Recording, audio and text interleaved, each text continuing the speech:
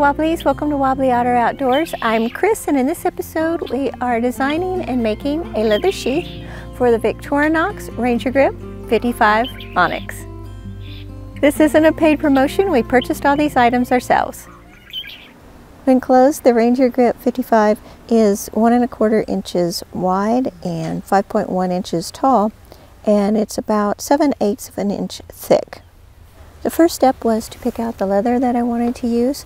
I wanted something that was pliable and had a rustic look and feel to it, and I knew I wanted something with a deep brown. When we went to Tandy Leather, they had this box full of large pieces of leather rolled up. It was split leather, and this particular roll cost $30 for the whole thing. Considering this is my first item to make out of leather, it seemed best to err on the less expensive side. So it checked all the boxes and we came home with it. We also got some red waxed thread. I thought that would look nice on the deep brown. I was more interested in making a pouch for the knife than a sheath per se. I wanted something that would be really easy and compact to put in a backpack or some other kind of pack with other gear. And so that's another reason for the pouch look more than a stiff, formal, proper maybe knife sheath. I really wanted something more rustic and informal, and that I wouldn't worry about using because I want to use it. And cutting out the pieces, if I had to do it again, I would probably use scissors on this split leather because it's not terribly thick, and so that would have worked pretty well. The little X-Acto knife I was using, I think the blade was a little dull and it had trouble cutting through the leather.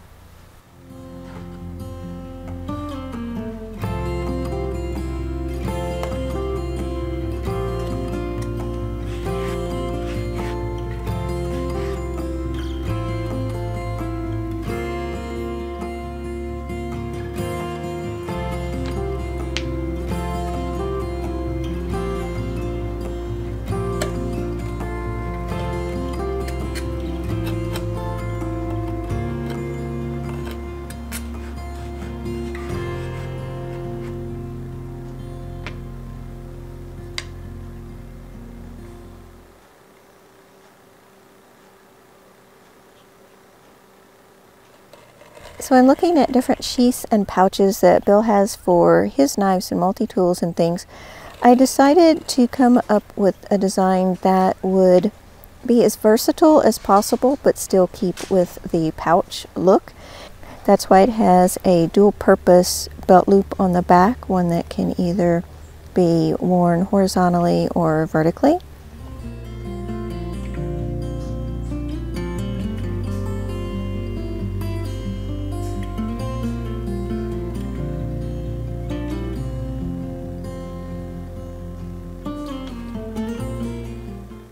What is amazing is the edge coat. The edge seal material is such a blast to use and so functional, and sanding in between the coats did seem to give a smoother edge.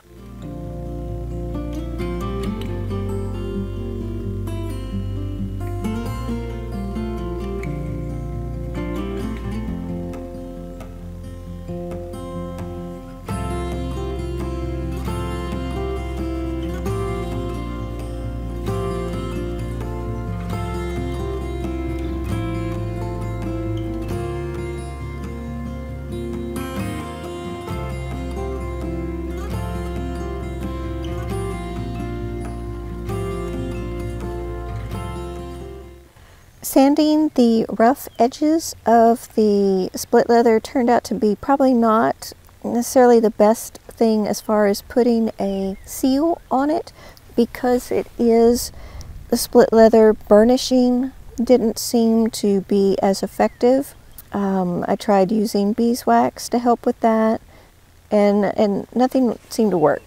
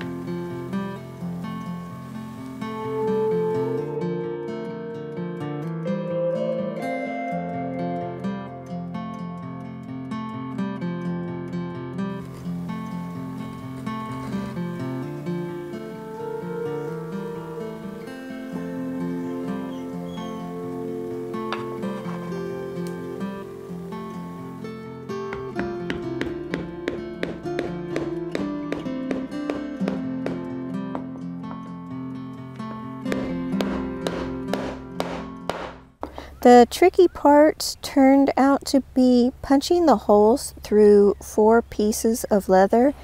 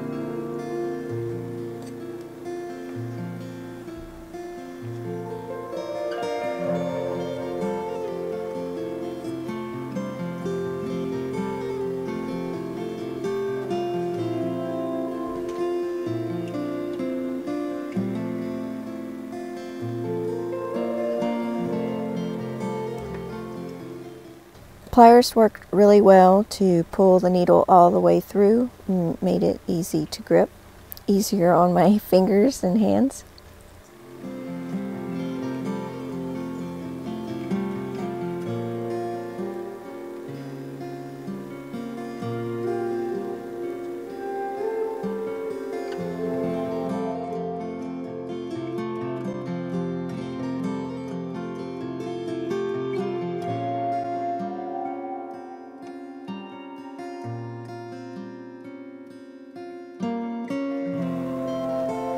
Sewing turned out to be more enjoyable than I thought it was going to be, especially when I did learn to use the awl to open up the holes and make it easier to get the needle through.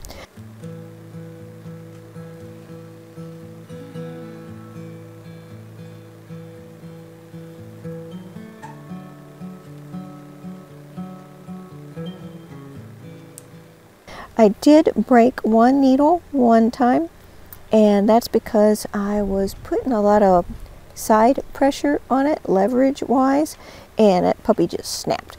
Fortunately, we did have another needle, and so that worked good. One thing that was really nice about the red waxed thread that we got is it came with 2 needles that were perfect.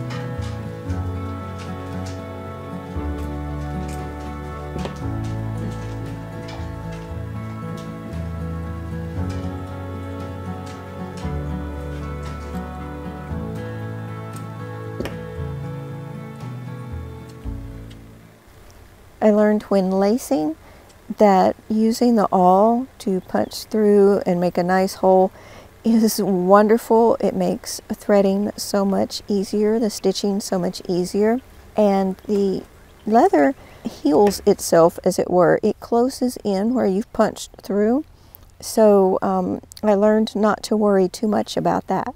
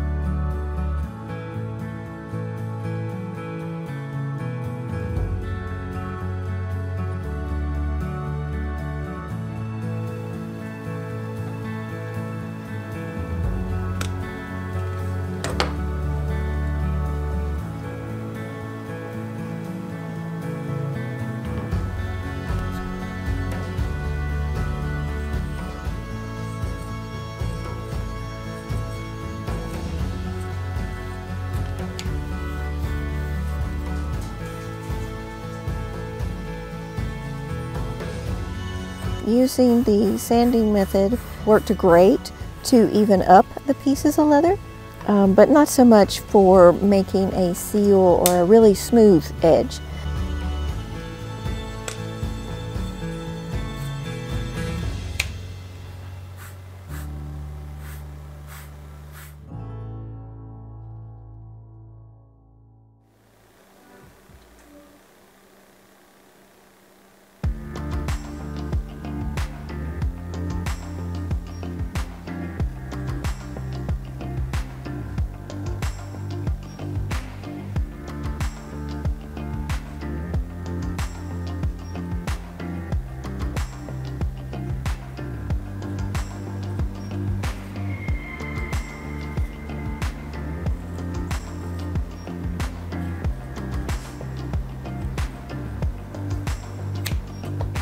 I'm not sure how important beveling the edges is with the split leather.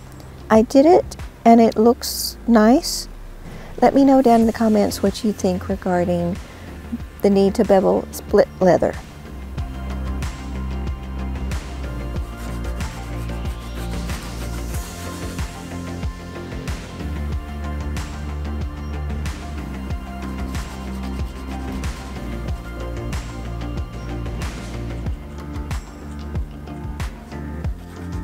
So I'm really interested to know what you all think about the process I followed to make this, about the things I ran into, the choices made, any helpful hints or tips of using split leather versus full grain leather.